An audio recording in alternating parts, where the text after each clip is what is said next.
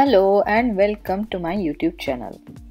आज आपण आलेलो आहोत एनखाउझन या सिटीमध्ये. एनखाउझन हे शहर म्हणजे एक मोठं हिस्टॉरिकल म्युझियम आहे. खूप मॉन्युमेंटल बिल्डिंग्स आहेत इथे आणि टॉप अट्रॅक्शन जे आहे ते म्हणजे जावडरझी म्युझियम आणि फेरीटेल वंडरलँड. प्रत्येक एज ग्रुपमधल्या लोकांसाठी इथे काही ना काही नक्की आहे. त्यामुळे एक छानसा फन डे आउट इथे प्लॅन करता येऊ शकतो.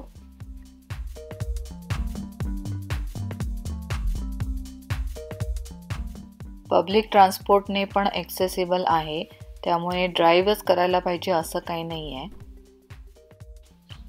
ट्रेन स्टेशन्स आहेत, बस स्टॉप आहे आणि एअरबीएनबी सुद्धा आहेत. भरपूर चॉईसेस आहेत अकोमोडेशनसाठी.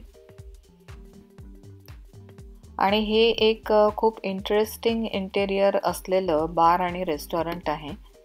तुमच्या लक्षात आलंच असेल की यांची थीम काय आहे.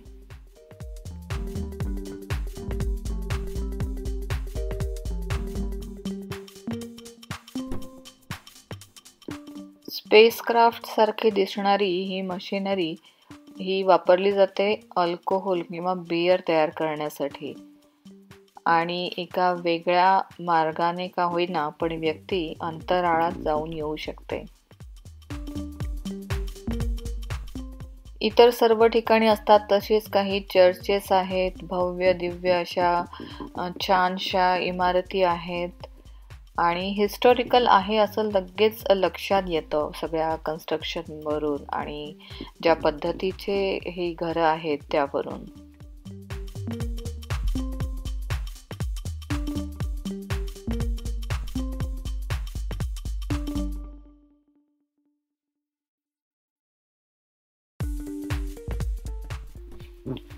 एका चर्चमध्ये हे खूप इंटरेस्टिंग गोष्ट लक्षात आली की इथे फ्लोरिंगवर त्यांनी अशा पद्धतीचं कोरीव काम केलेलं आहे. नेहमी भिंतींवर वगैरे असतं, पण मी तरी पहिल्यांदाच असं फ्लोरिंगवर कार्विंग वगैरे केलेलं पाहिलं. खूपच इंटरेस्टिंग वाटलं बघायला.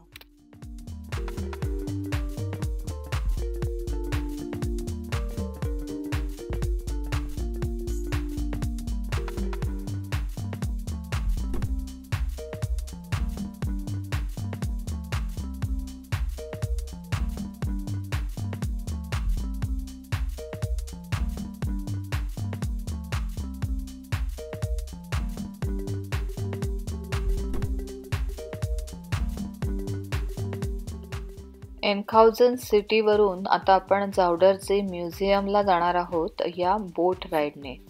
आणि बोटमध्ये पण आपल्याला ऑडिओ गाईड्स वगैरे मिळतात आणि त्यामध्ये आपल्याला सगळी इंटरेस्टिंग इन्फॉर्मेशन जी आहे ती मिळत राहते.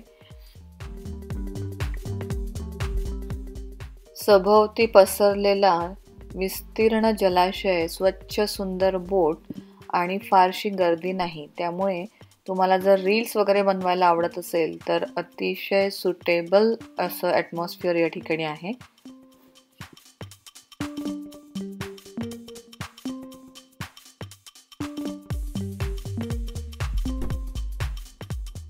बोट राईड आणि म्युझियम याचं कंबाईंड तिकीट 18 युरोज आहे, पण म्युझियम कार्ड असेल तर मात्र फ्री एंट्री आहे.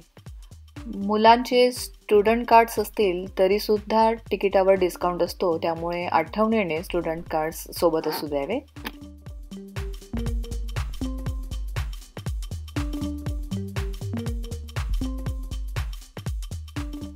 आता या पुढची जी इन्फॉर्मेशन आहे ती तुम्ही एका प्रोफेशनल ऑडिओ गाईडच्या द्वारेच ऐका आणि आवडेल तुम्हाला अशी आशा आहे. By Enkhuizen, a centuries-old fortified town. The town is home to the Dromedaries, one of the old town gates. Imagine sailing these waters 100 years ago. You'd be looking out across the endless salty waters of the Zuiderzee. You would smell the silt of the sea and see dozens of fishing boats in the harbor. Between the masts and brown sails, the fishers would be carrying nets and baskets full of fish. Back then, this stretch of water still had tides, and areas of land would often get flooded when the tide was particularly high, especially during heavy storms. From that year on, there were no more tides, and the salt water gradually became fresh. Many fishermen had to find other jobs, and life around the IJsselmeer became very different. The Zuiderzee Museum was established to preserve this culture, a culture that has since spread around the world in the form of traditional Volendam clothing and Zand's facades.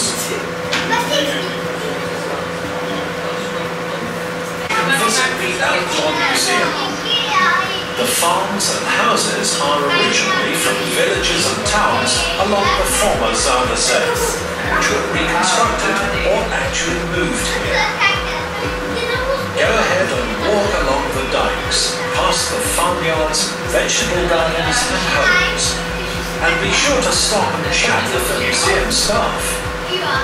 That way you can really find out what it was like not just to live with the Zuiderzee as your neighbour, but as your livelihood.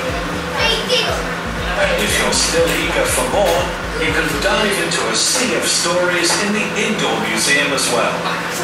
The Indoor Museum is located within walking distance next to the Outdoor Museum. At the end of your visit, sail back with us. The departure times can be found on the information panel next to the dock.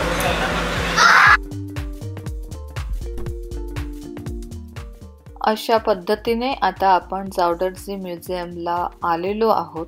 या पुढचं आपण पुढच्या व्हिडिओमध्ये बघणार आहोत. पण हा video तुम्हाला आवडला असेल तर लाईक करा, शेअर करा आणि चॅनलला सबस्क्राईब केलं नसेल तर नक्की करा. भेटूया लवकरच पुढच्या व्हिडिओमध्ये.